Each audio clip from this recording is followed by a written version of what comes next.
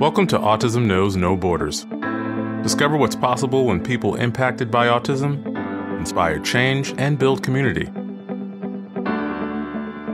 Together with the Global Autism Project, here's your host, Rachel Harmon.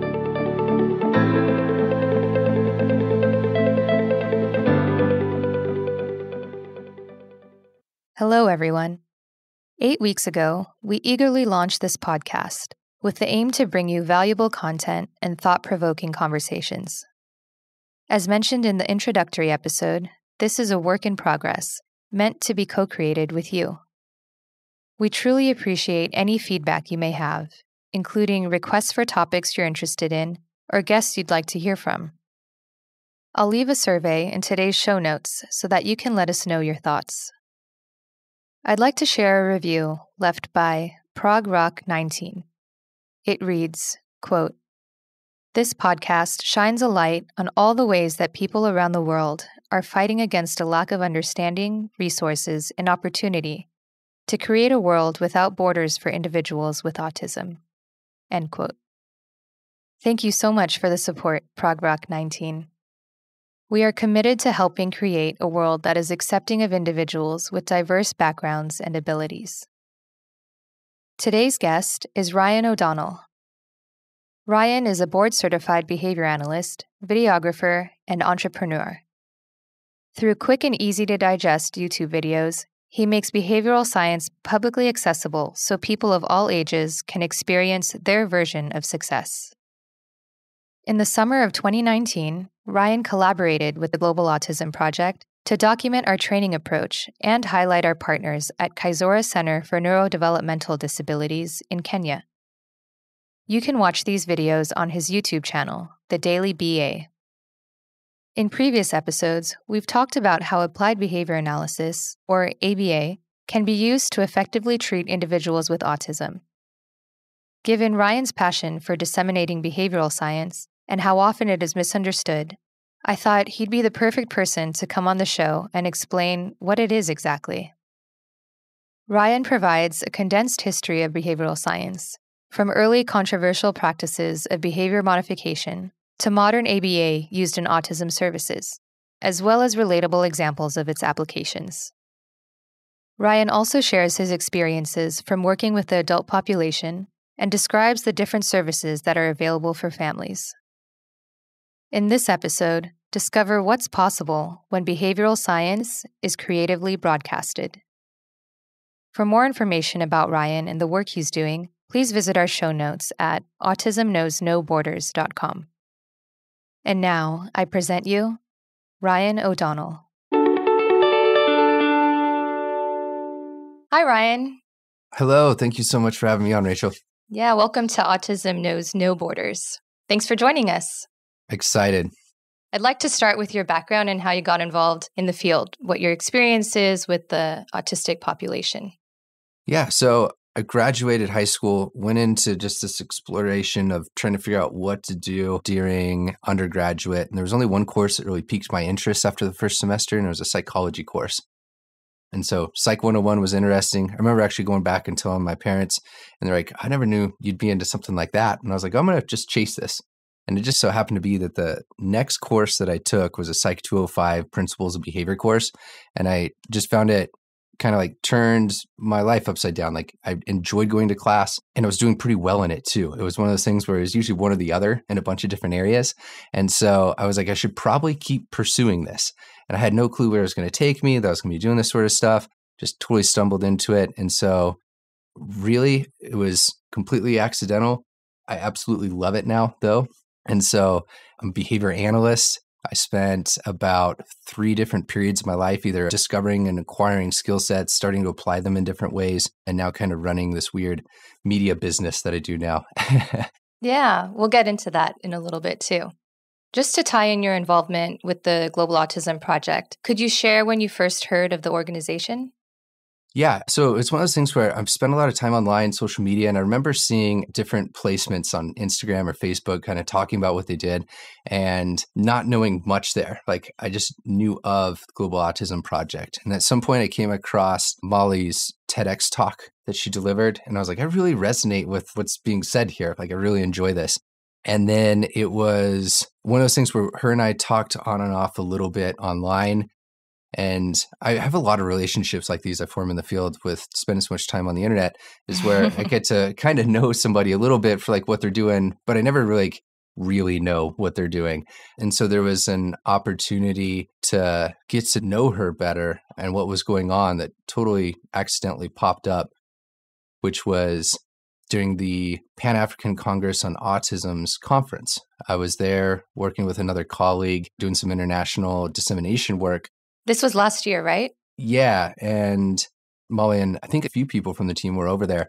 And we just happened to be like, hey, like we talk online and we're now in Kenya. This is weird. Like, let's explore this further and chat more. So it's through some breakfasts and conversations and things like that at the conference where we, I guess, solidified, like we really have the same value set and in ways kind of could maybe work together and complement each other with the stuff that I was doing, sharing some of the work that is going on at the Global Autism Project. So it's this kind of weird evolution of find somebody online, happen to meet them. I never thought in my life, right, I'd be bumping into somebody I knew online in a conference in Kenya. Like that's just not words I ever thought I'd say in my life.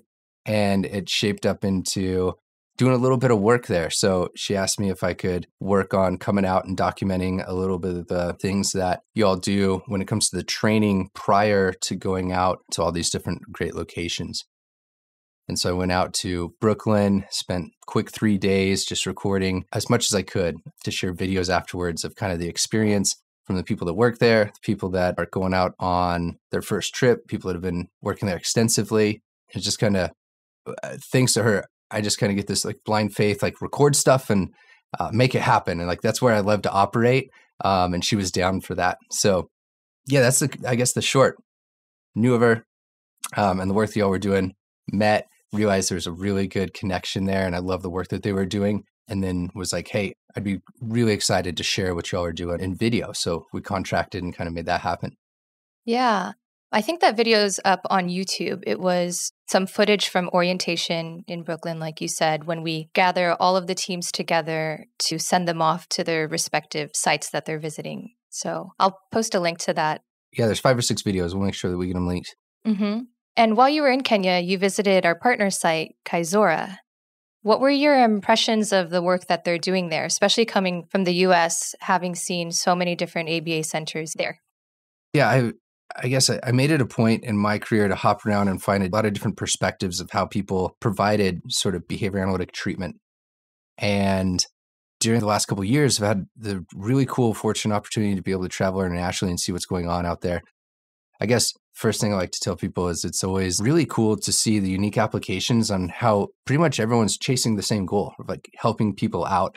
It might look a little bit different, but there's this really cool sense of sameness. Like everybody in this field, regardless of like your specific education or background, like you're chasing the same thing. And so I remember there talking with Molly about Kaizora a little bit, and she invited me to go over there and check it out. And so when you walk through the doors, it's like this weird, like you feel kind of like you know people and what they're doing because everyone's chasing the same goal. Does that make sense? Yeah.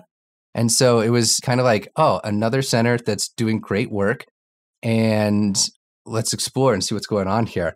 And like some of the tools on how they're measuring and taking some of their data, I remember there specifically, and they're using this funky little chart that I really enjoy. And so I remember Pooja and I talking about the data collection system that they use. And I was just like, hey, that's what I use. So it's just like, I'm on the opposite side of the world where I've known, autism services, and bam, we're both sharing in this passionate, engaged conversation about how you provide similar services with the same tools and things like that. So it's really cool to see the similarities there.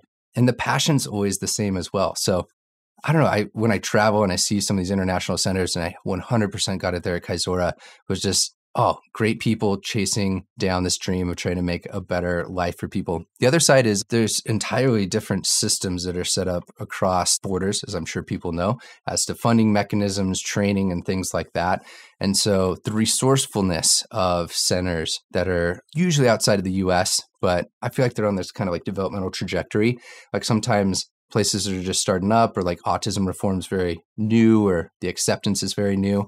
You see just extreme resourcefulness that you don't get out of places that have a little bit more abundance on those resources, whether that's time, staff, training, funds, things like that, right? Yeah. And so I always come back sharing with colleagues or finding myself during like podcast recordings like this, like thinking back and saying, hey, just as much as maybe we could share some useful things that we've learned or that we're developing in some ways here, we could also learn just as much the other way. Mm-hmm. And so it's always really interesting to talk to people internationally.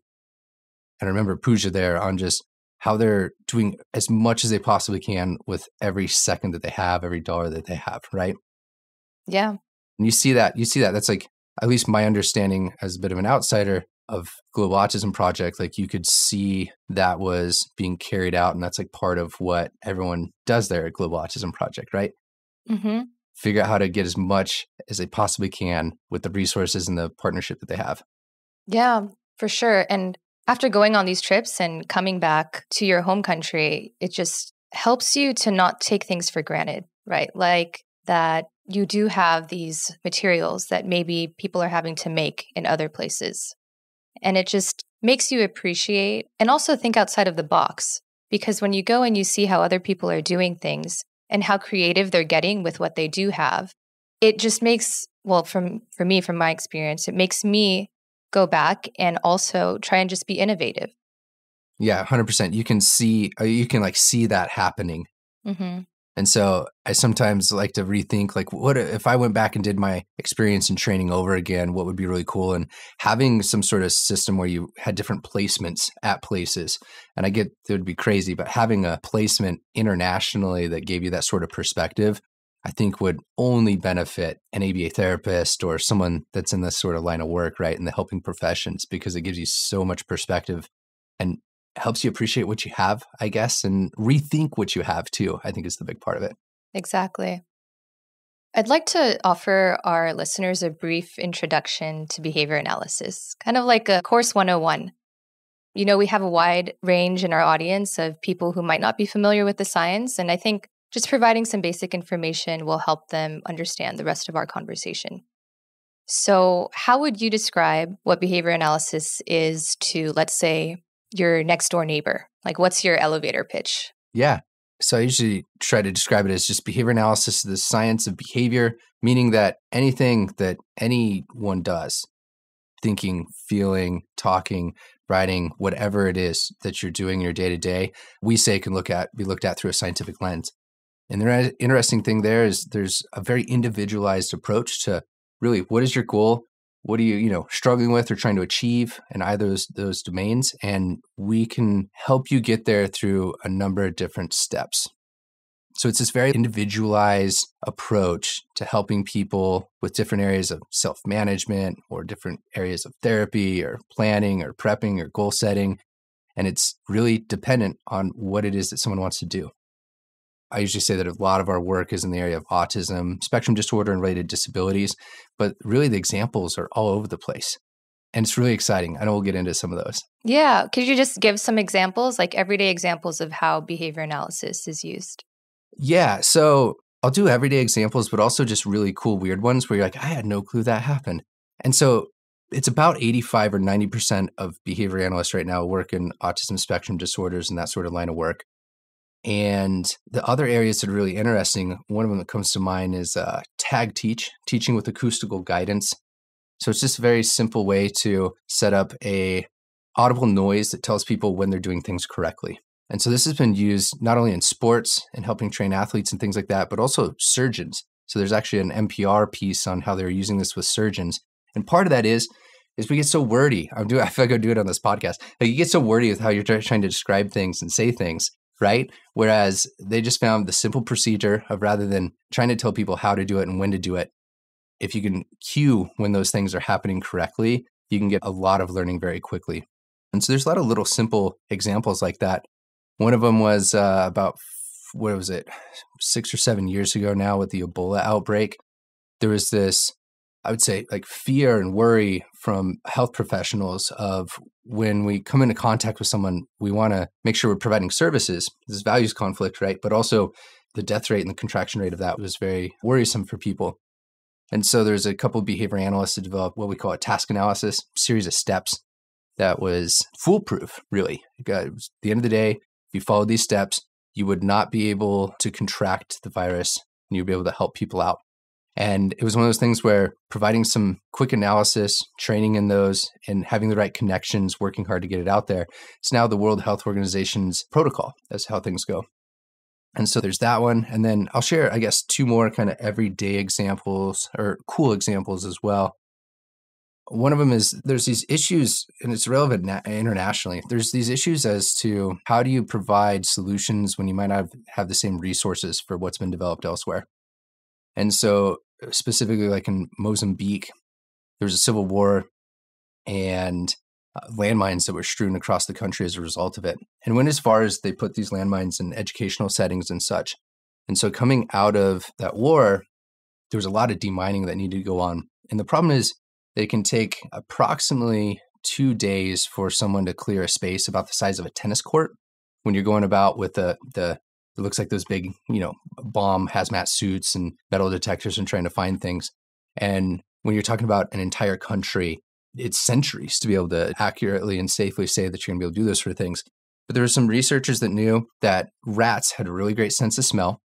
The African pouch rat that was local to that area had a great sense of smell, was really perceived as a rodent, but they realized that they could train them to sense and smell these sort of things. They're light enough to where they won't explode the landmines. And so they could set up a system that would only take about 20 minutes to clear that same amount of space. So it would take a human 2 to 3 days. And so it's this really cool, I guess, rethinking because of the science, nerdy science stuff that sometimes you hear or you find on there that really isn't, I guess, important to the everyday person that's getting treatment. But there's a lot of scientists that knew the nerdy things that go on as to how those things work, how to kind of program and build solutions like that then can be trained and deployed out there. And so Mozambique's one where they're now a mine-free country. They extended that into some tuberculosis testing, as well as now starting to explore how to identify in places that were struck with, say, an earthquake or there's a hurricane or something where there's a lot of rubble and there's a lot of sorting out that needs to be done. Teach them how to go out and find people that need assistance so that we can direct our, recovery resources a little bit more effectively. So there's these really weird things that seem like they do not connect whatsoever, but it's just looking at and understanding how behavior works, what kind of the principles are that affect it, and then figuring out how we can kind of leverage our resources with that line of thinking to help people out. The applications are all over the place. So yeah, it's really, really fascinating. I know I said I'd give 2, and that was 1. The last one I'd say is there's a lot of work actually that was done in the space race when trying to help people safely get to the moon and whatnot. And the 2 things that were done there was, first of all, there was a lot of very, I would say, quote, macho people that were being put in positions that needed to excel and be perfect at what they were doing and executing during the first space race. And they're arguing, fighting with each other. And so there's a couple of behavior analysts that went in and just developed some quick procedures on here's how you start to get some behavioral indicators of who's going to work well together. But the cool thing they also did is they also worked on building in some of the awareness that we should have more than just certain types of people going up there, but a breadth. So the reason that educators and other scientists and engineers and people outside of those military backgrounds are a part of that now is because of that kind of advocating of, hey, we should have a breadth of knowledge and people that go on these sort of trips. So yeah, I don't know if that makes sense to the listeners on how you can connect all those dots, but there's a nerdy science that does all this. It's all kind of the same, I would say, like code on the back end of how people think about it. But just like any other app, like you see totally different apps and applications that are out there and they look totally different, but it's all written off the same thinking and code, right? Yeah, and just to give another example that might be a little bit more relatable to people and their everyday lives, I would add habit tracking. Like you mentioned, self-management. And this type of self-monitoring system can really be effective for some people. Like I used to track how much water I drank, how often I exercised, and how often I read books. And just the act of checking the boxes was so satisfying for me. And eventually I saw the behaviors increase because I loved seeing a full week of uninterrupted check boxes. Yeah, and that goes back to kind of like why I got into the field. I realized it was something I could do in a bunch of different ways if my interest changed, which I really liked. I liked that it was always a helping profession sort of role. That was just like a bonus there. And then the double bonus was I could apply this in my own life. And I was just like, this sounds like the best of all worlds. I could change jobs if I wanted to, use the same thing, help people out, help myself out. Like, why not? Yeah. How do you think behavioral analysis could be used during our current climate of COVID-19? That's crazy. So I think the first thing is like that self-management goal setting piece. We have a lot of research in areas that ways that we've helped people in the past. Part of the issue is there's not enough of us for even the demand and need of, say, an autism work. Like there's a lot of need for professionals. So we're kind of always under the gun of being able to help the number of people who need help. And part of that is we have these procedures, but we don't have all the best ways. We haven't translated them necessarily for everybody to kind of use in their day to day. And so I look at situations like right now as to how can we help people? We can help people with self-management, goal setting. A big area that's popular now is this area of acceptance and commitment therapy, which is helping people realize like the situation that you're in is a product of a lot of different reasons. You might not necessarily be able to change it right now, but what can you do to sort of reset your path and start to move forward? And that stuff's like really relevant right now. If people wanted a book, I guess, maybe on how to start. I always feel like if I talk about these things, don't offer solutions. It's really weird, but there's a book called Get Out of Your Mind and Into Your Life that's still 100% relevant and could be used today to think about, what's going on in your life of the pandemic and how can you move forward. Who wrote that? That's like the grandfather of ACT. Yeah, so Steve Hayes. Steve Hayes, there we go. Yeah. And really that's just clarifying your values, what it is that you'd like to move towards, setting goals, how to set goals appropriately, and then how to move forward. So with your daily action. So you're talking about your daily water intake, maybe. Yeah. That's a daily behavior that you're saying that you can check. From there, you'd set goals of, I want to have my check marks across the entire week, or maybe something that's individualized for people. It might be, 5 or 6 out of your 7 days a week. And then the cool thing about that is your behavior, your goals, if you're achieving them, starts to line up with your overall value of, say, health or healthy behavior and these sort of things that you're trying to chase after. So I feel that those ways of thinking can really help people during this time. And for the most part, that's realizing we're all disrupted, some more significantly than others. And what you thought you might have been trying to achieve or chase or how life was, it's time to rethink that a little bit. Not that you have to set those behind forever, but you have to rethink things. Like I was talking with a colleague that I kind of somewhat mentor last week, and all the goals that he had set in January were not achieved in April. And it was a follow-up discussion around that. And the framing was really, I didn't achieve and didn't do the things I wanted to do. And I was like, your world completely turned upside down. So what did you achieve along the way there? But now it's time to reframe your goals as to what you're doing right now. And so we do a lot of goal setting work, and there's always data and measurement towards that. So I think that's one area that behavior analysis could really offer. And we have some people that can offer those sort of things, some tools like that one that I shared before. But we have more work to go, I think, also in setting these up. One of my kind of career goals would be set up a really great self-management course that's fueled off of behavior analysis, but doesn't have any of the technical jargon. It's on the list. It'll get done sometime, but Yeah. I'd like to talk specifically about applied behavior analysis, or ABA, because it has a really mixed reputation in different parts of the world, including the US, with relation to autism services. And I think it's important to look at history and acknowledge past interventions that may not be done anymore because of changes in social norms. Could you talk about how behavior analysis has evolved over the years? Yeah, your kind of really condensed quick history is that it came about as a lot of different weird areas of research in the late 1800s and early 1900s over about a 40-year period. And the big thinking there was so much looking into this sort of introspective, what's going on internally, thinking about your different subconscious, conscious states, things like that, that there was a really big swing. And what behavior analysis was trying to do is really look at the external environment, what was influencing your behavior from that. So environment for us is anything that's not what you're doing, is how I usually like to describe it. So anything that's potentially around you in your immediate environment, but also culture, your genetics, your learning history, all of these things can influence things. But there was a period of, I would say, decades of really nerdy experimental research, primarily with non-humans. We're talking about rats, pigeons, and a lot of very, I would say, highly controlled, very specific, and usually in very prestigious places. Skinner was the main person that kind of shaped this field, and he was placed at Harvard for most of his career. And so I guess it felt like this very ivory tower, very contradictory way of approaching psychology.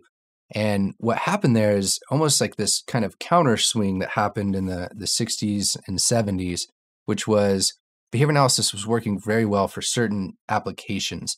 And this was in understanding a lot of different ways in which human behavior evolved and I guess was influenced through reinforcement, punishment, things like this. But it wasn't doing a fantastic job in some areas of, like, say, mental health. And part of that was there was a lot of research that needed to be done. People were during this time were figuring out where it worked, where it didn't work, this sort of thinking. And so the swing back from that was really, I would say, like this, not like an anti-ABA movement, but it's kind of a, let's go back and look at thoughts, feelings, urges, and see what role those sort of have. And that was dominant for quite a while as well. And there was a couple different things that happened there, like this new kind of dominant theory that was coming in of cognitive behavioral therapy. And there was no set standards for who could call themselves a behaviorist or a behavior analyst. There was no set training of like what experience you needed to have. And there was a lot of experimental stuff that was going on in the sense of could we apply this sort of thinking in different ways. So this is where like the work of Ivar Lovaas started to shape up for early intensive behavioral intervention for children with autism. And we'll kind of come back to that in a second. But there was also more controversial therapies. One of them that I always like to acknowledge was there was an actual conversion therapy that was developed, experimented with in the 70s. The goal there was to convert people from, say, what was perceived as like homosexual tendencies into something else without their, with maybe like parental or guardian consent, but really that was one thing. The entire community actually came against that and said this is not something we should be doing, but it tainted the field, rightfully so, but it was something that was done there. What happened with that? Yeah, so with that, it never developed into like a program or like a service that continued on, but it's one of those things where the actions of a select few can taint and the rest of the community moving forward. And so it's talked about sometimes as to look at what this field's done. And the big thing there is this field doesn't do that anymore. It hasn't for, I don't know, going on 40 years now or something like that. And the professional communication around that time was this is unacceptable and shouldn't be happening. And so I would say in the behavior analysis community, it is completely not accepted in today's day and age and looked at as, I would say, a failure in some of our training systems and peer review sort of systems and things like that. Yeah. I think also we have to remember the social context of when that happened and what people were thinking about homosexuality in general. Like now, 40 years later, we have a much different attitude about homosexual rights, thinking about how people are reacting so strongly now to things that happened before, when not really thinking about what was going on in people's minds back then. Like it's so easy to just judge from our point of view 2020, what was happening back then. Yeah, no, I'm glad you brought up that context because it was totally different. The development of behavior analysis was over 100 years roughly in totally different context what we're used to, a period of this extensive research, and that was kind of the culture of what you did, trying to figure out how to help people when people realized they could help people out. Some of that going down avenues that were really helpful, like what is transformed in the early intervention work with children with autism can be very beneficial when people are trained right and implementing correctly. And then there's some couple weird offshoots that were just totally inappropriate like that one. But I would say what largely happened there is there was this characterization of procedures that kind of worked sometimes, other times didn't. And this was really called behavior modification back then. So this is where if people want to think back to Clockwork Orange, or if they want to think about some of these examples, this behavior modification is what sometimes people think about. Someone is trying to influence, control your behavior and things like that. And my stance on that and what's agreed upon in the literature is like those were a set of procedures and ways to try to approach it. But it was before we really understood how to provide like great treatment. So there's some really big advancements done in the mid 80s, early 90s on how to really set up procedures that help people achieve what they wanted to, but also did it in ways in which were, I would say, much more seamless. A lot of the behavior modification procedures were very reliant on punishment procedures or things that might have been seen as inhumane or just, I don't know, like aversive interventions. Yeah, aversive things they didn't like it works, but it didn't make people walk away feeling like I got help. It was more so like someone set me straight. Yeah. We learned how to flip that to where it was completely reinforcement-based sort of approaches. And so the behavior analysis that you read about oftentimes, if you try to Google and look around, if if it's equated to behavior modification, procedures and things like that, we've advanced 30 years, which may not seem like a lot, but it's actually a ton when you think about the amount of human intellectual capital and things that have been going on in the last 30 years as this field's been rapidly expanding. And so if you run across behavior modification or ways in which people are describing behavior analysis, it's often either outdated or there's kind of these components that people are missing that are now a part of what we do. Yeah, but I do want to point out that this has been a process, right, over the last 30, 40 years. So in between that, there have been people who have had services, maybe even 20 years ago, who still had that kind of stringent, like really strict ABA, and who are now adults traumatized. And, rightfully so. Yeah. And unfortunately, even today, there are still clinicians who are unethical, who cut corners, who might be in it just for the money, but you'll find this in any service industry, really. You will. And I mean, I know they're out there because I found them when I was looking for a job. And luckily at that point, I had enough experience to know what good ABA is and what bad ABA is. But it's important, I think, to just keep these kinds of conversations going to bring awareness to the changes, especially for families who might be considering ABA services, but find all kinds of misguided information on the internet. Yeah. There's this behavioral researcher in our field, Greg Hanley, that talks oftentimes about things should be televisable and this sense of anything that we're doing should look great, feel great, and leave people with that perspective. I think that's a fantastic difference. If it doesn't feel like that, then it's not modern behavior analysis. And the really cool things there too is the way in which we've built in like choice procedures and things like that. Whereas things used to be closed door, we're going to work with you for 2, 3, 4 hours and help you on your goals. It might not look great. Now there's a lot of like open door analyses where it's, hey, if we're as a therapist not able to help and engage this child, for example, in a way in which they want to be here with us, learning these skills or, whatnot, then we're failing, right? Like we should have these conditions. So I would say it swung completely different. And like you said, there was a number of different institutional things that shaped up. So I'd mentioned there was no formal training systems and things like that. A lot of work done in the 70s and 80s and 90s led to really great ethical boards, committees, the development of not only our minimum certification standards for the Board Certified Behavior Analyst roles and other roles like that, but also this two-way communication between researchers and practitioners is starting to shape up. And so it used to just be dominated from the researchers kind of informing things. The practitioners are now dominating for the vast amount of people that are out there and helping say, like, this is what we need researched and figured out. And so it's been flipped on its head completely, not only in the ethical way in which we approach things, but professionally as well. Mm-hmm. Yeah. And I think what we as behavior analysts have a responsibility to do is to educate families and the general public of the types of services that are available out there and what to look for in those services. Mm-hmm. So I'd encourage parents to do their research, ask around, and even ask other families what their experiences have been like with a particular agency. And if they feel like something's not right about the interventions or they're not seeing progress, then to speak up and have a conversation with their team. 100%. Yeah, it's great. I'd like to go a little bit deeper into your experience working with adults. Could you tell us about some of the services you were offering? How old were the clients and what were some of their outcomes? For sure. So when I said that I got interested in the field, I begged my first professor for about 6 months on like, how do I get a job placement in something like this? And so he referred me to a local day program for adults with intellectual disabilities. I worked there for about 2.5 years. And that was where, again, I never thought I'd be doing that sort of line of work, really enjoyed it. And I was helping produce like really cool outcomes in somebody's life. And most of these adults were anywhere from 18 to, I would say, 65 years old.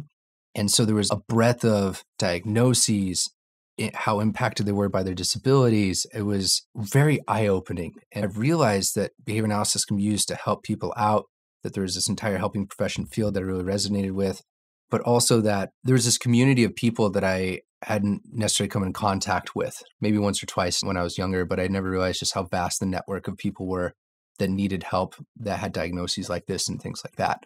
And so for me, it really set this new perspective on, holy cow, like in America, there's millions of people that are impacted to this sort of degree or varying degrees, right, that need services like this, that I just naively just didn't know was there. And so I've worked with adults for a number of different organizations over my career. I'd say I'd spent about 5 or 6 years out of the 10 years working with adults. It's always been really great work to help people out. It's really tough work if anybody works in that area. You're dealing with a lot of learning history and a lot of lack of resources. And I just want to acknowledge anyone that's out there. Like, it's very trying work to go out and help this population. But it also set really clearly for me the importance of any work that we do at the early intervention level. You see the potential struggles that someone's going to run into if you're working with adults down the road, if you're not teaching some very basic communication skills, if you're not teaching very basic activities of daily living, going to the bathroom, things like that. The first skill I worked on, and it took a long time, was working with a adult about 38 years old, spoke 4 or 5 words was all for his entire life. We were teaching him how to wipe his butt and how to wash his hands at 38 years old. Like, that skill set wasn't mastered by that time. And so the number of people that didn't want to interact with him or get close to him as a result of this poor hygiene was just heartbreaking. And that's where fortunately and unfortunately, like, that situation, so unfortunate for that person. We helped them out. Can't think about that, 35 years or whatever it was that he struggled with that. But also, there was never a situation in which I wasn't completely advocating for and making sure that we taught proper skills at a younger age with different clients as a result of that, right? Mm-hmm. Because of that. So I would say the types of services real quick that are available out there for anybody is there's a lot of this kind of one-on-one or small group work, teaching skill sets in a variety of different ways. It could be those activities of daily living. Typically, those things are taught in a couple different ways. Either people come into a center, like what we were doing with that individual.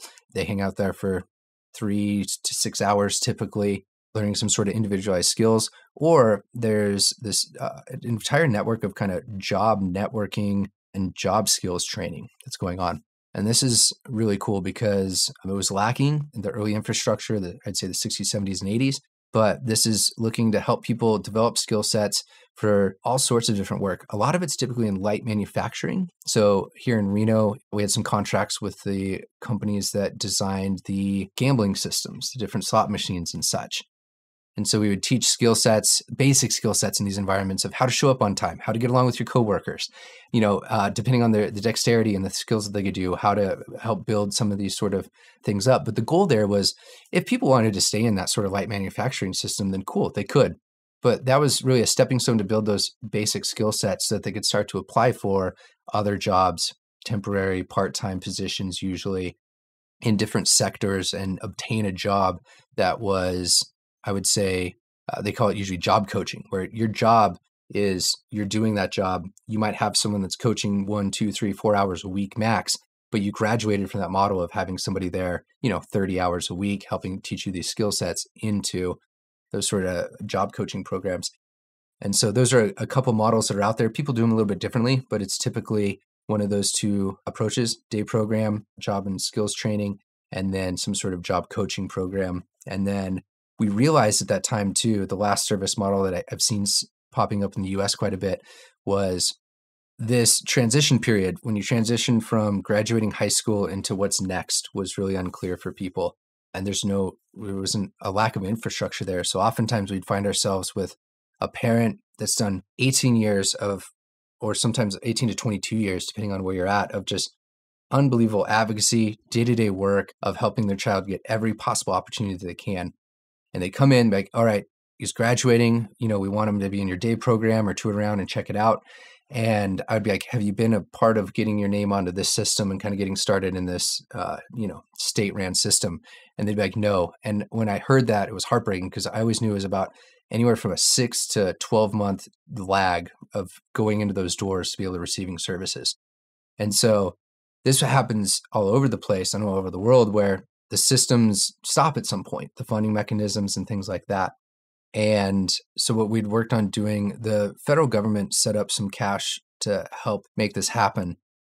But I think anybody could go out there and do a similar sort of approach, which was we started working with school districts on what they called pre-employment transition services, which was part instruction of saying, here's the options in your local community of what's next, depending on what your goals are, giving a little bit of self-advocacy skill sets and goal-setting skill sets as well, during a quick push-in program, as we call it, where we went into the schools and we taught these to anybody that had a disability on record.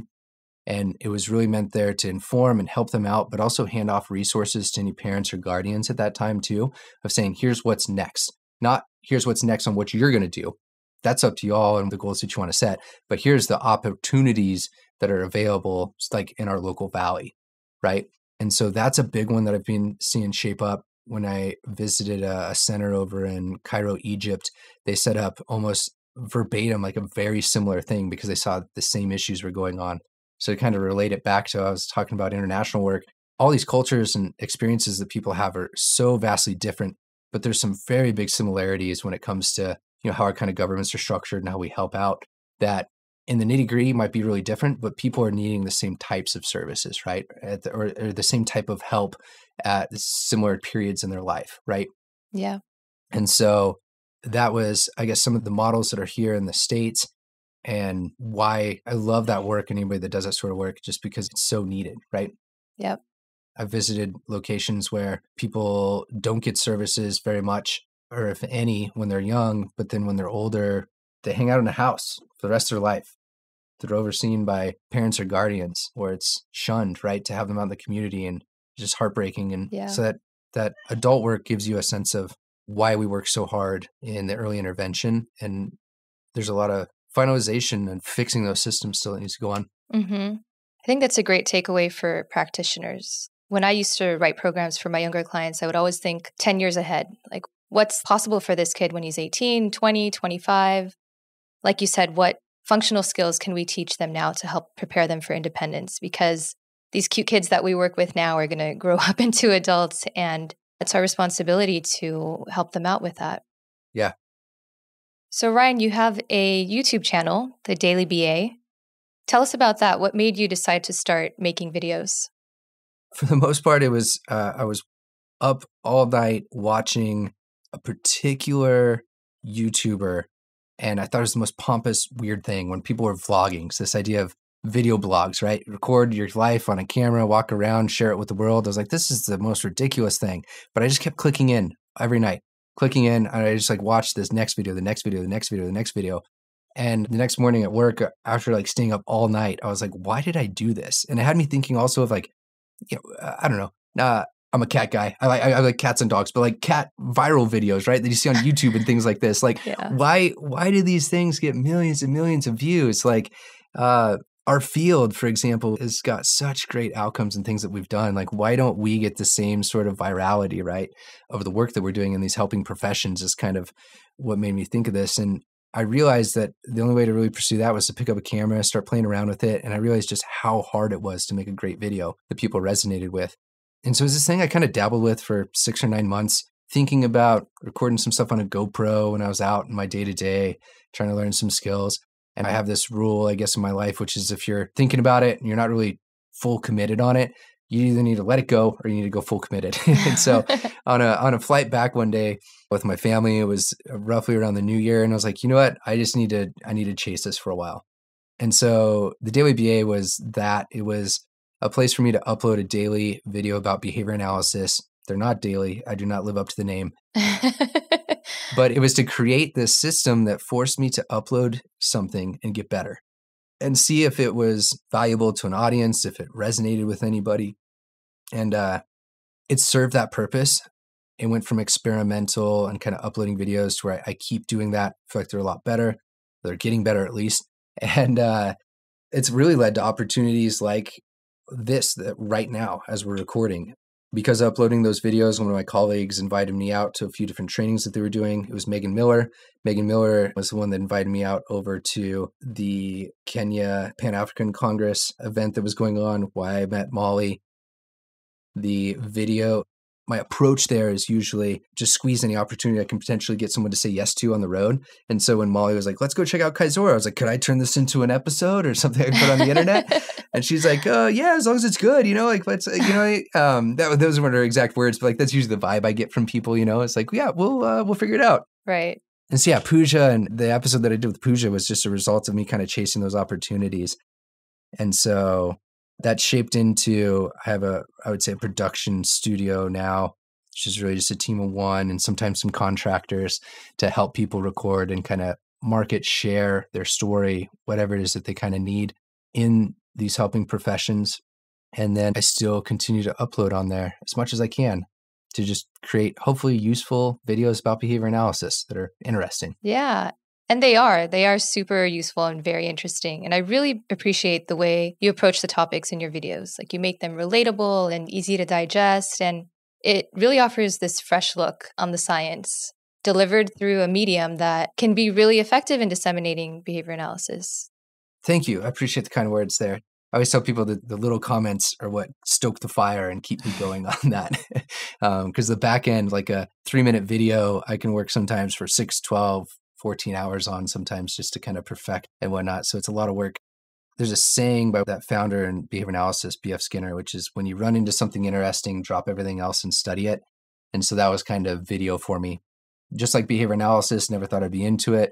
The video aspect, it was clear that our field needed something like this. I don't think I'm going to be the one that does it all. Sure, hope not. But throwing some time into it since I was interested has led to some really cool opportunities in dissemination. Yeah. I can really relate to your whole creative process just in how I've got this podcast off the ground this last couple months. Yeah. There's this, it's almost like a fear of exposing yourself. Like, this is me, this is my product. And it's up in public for people to judge and analyze and critique. And, there's something about putting yourself out there that is exciting, taking that risk. Yeah, it's weird. It's almost been so long since I first started uploading and gotten all that nervous effect that I forget about it. I try not to. You get a little numb to it, I guess. And it's a good thing because it keeps you going forward. But it's also like you don't want to get too numb to it because that's because you're putting it out there and you're getting that feedback from everyone, right? If anyone's considering trying to put something out there, you don't have to go all the way to a public outlet, but I would encourage people to start sharing it out there because I never was this person in high school. I never thought I'd be the person that was doing this sort of stuff that I am now with the video sort of stuff. When I meet old friends and colleagues, they're like, you don't even seem the same, but it was just because of trying it out and testing it out, right? And realizing there's a lot of good that can come from this medium. And I actually want to emphasize that there's way more good that comes from putting things out there than there is bad. The bad might be noticeable, like a comment here or there, and might seem scarier, but it's overwhelmingly positive is what I've experienced. Yeah.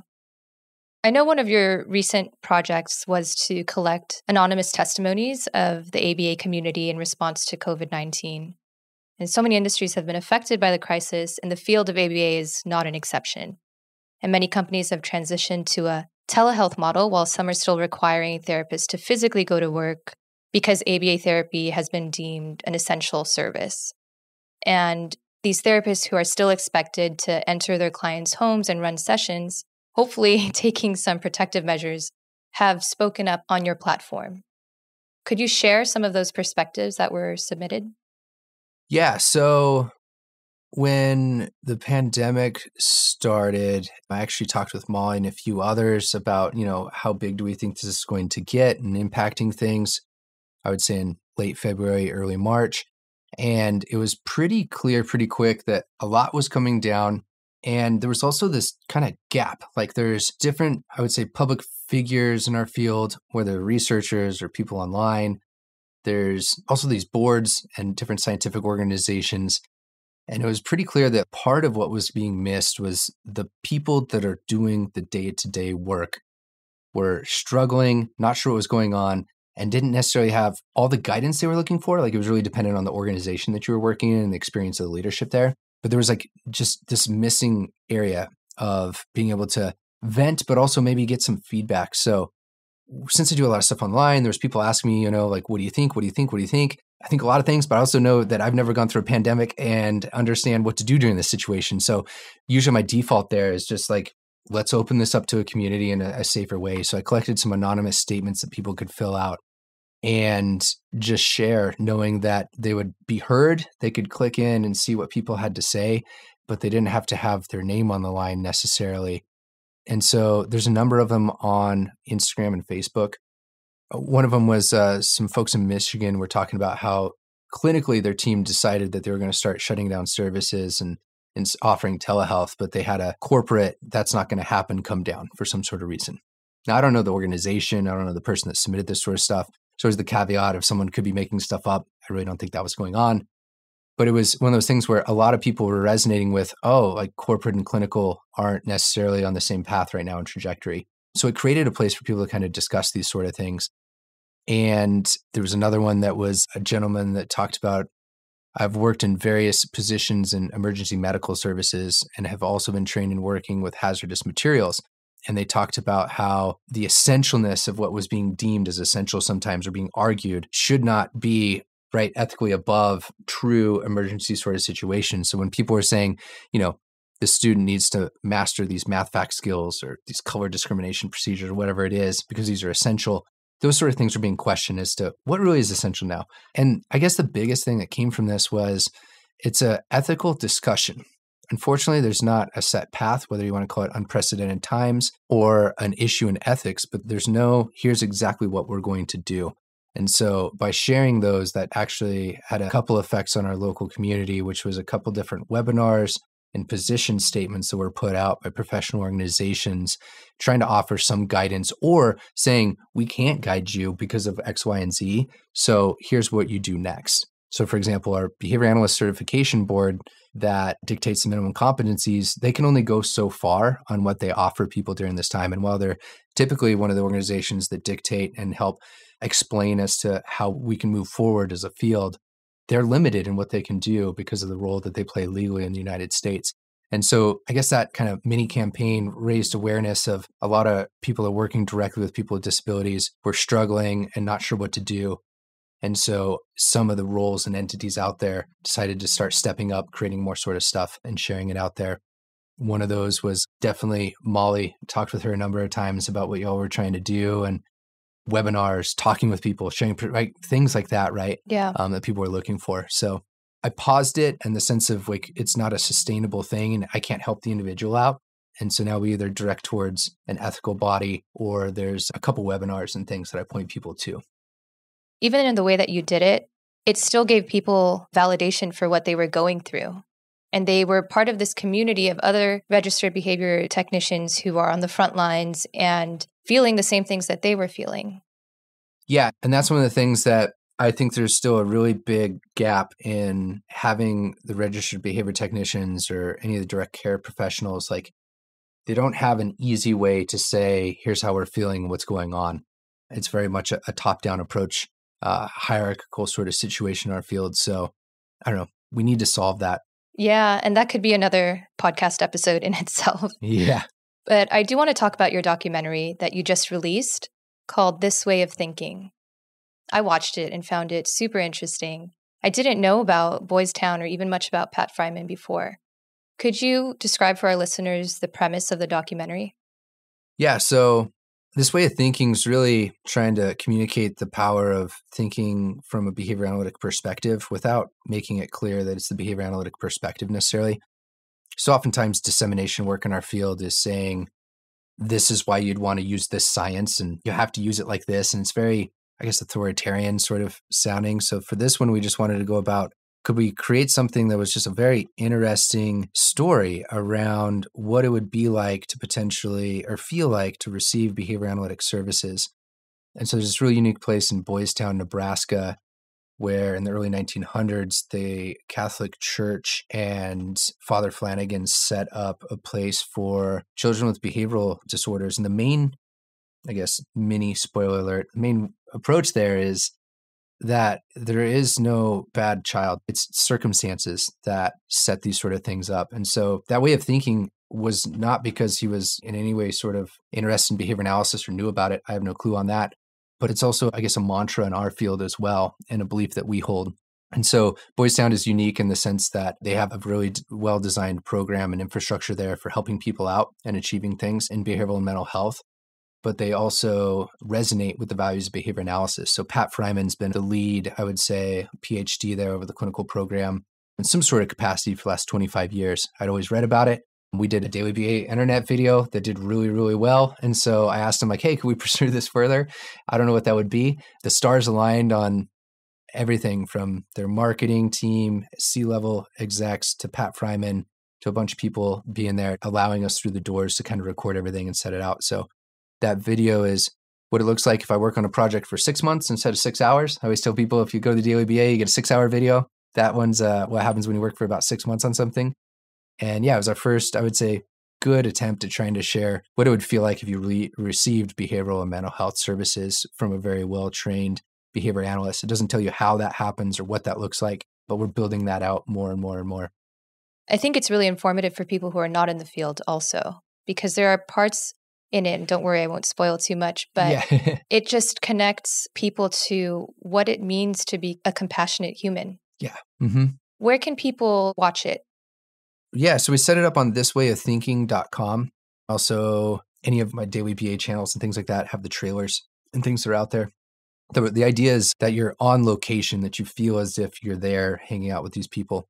And so on location is our social handles. Team on location actually is all of our social handles if people want to kind of see what's going on there. We actually created a podcast too. So like you'd said, we set it up in a pay model to try to recoup some of the costs and what we've done and try to make this sort of thing sustainable.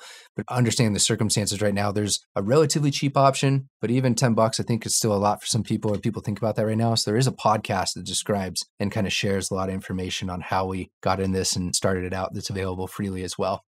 Yeah. All right. I'd like to close with just one last question. What advice do you have to professionals in the field who may be really excited about behavior analysis and want to accelerate the dissemination of the science? What's the best way to do this?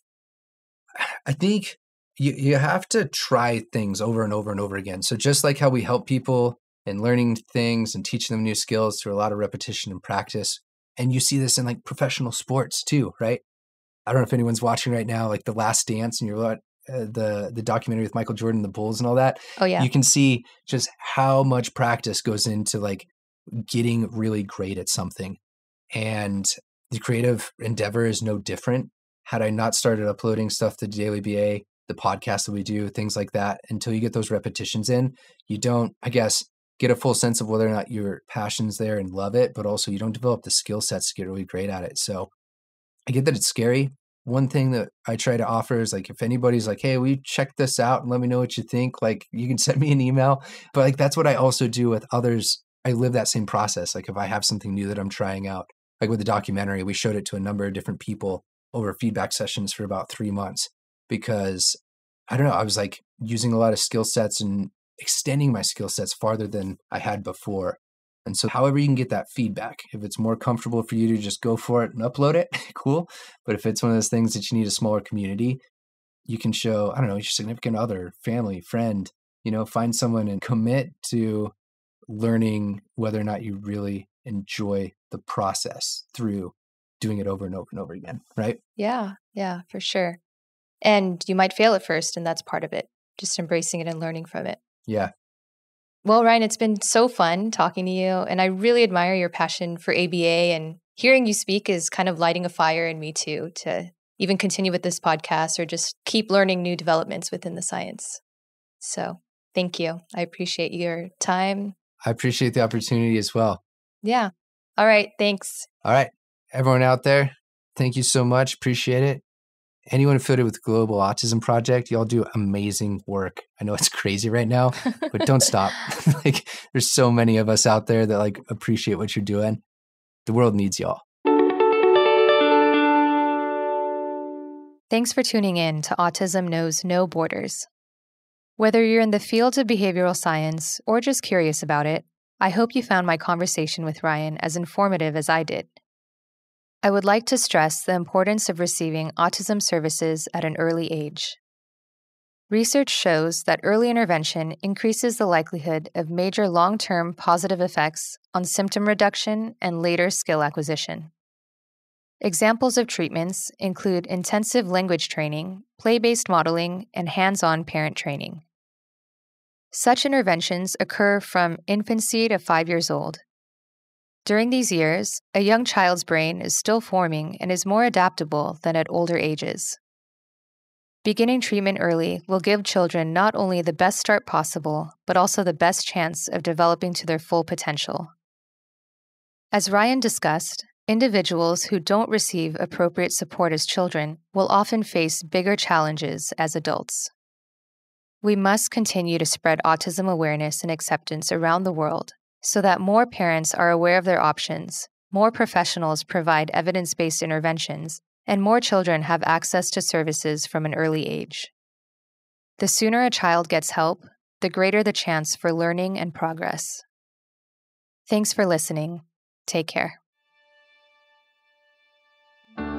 You've been watching Autism Knows No Borders. If you like this video, please give it a thumbs up and subscribe to our channel. Also, we'd love to hear from you, so let us know what you think in the comments section. Click here to watch another interview from our podcast. You can also find us on your favorite podcast app. Tune in each week for engaging conversations of how people across the globe are inspiring change and building community. Thanks for watching. Take care.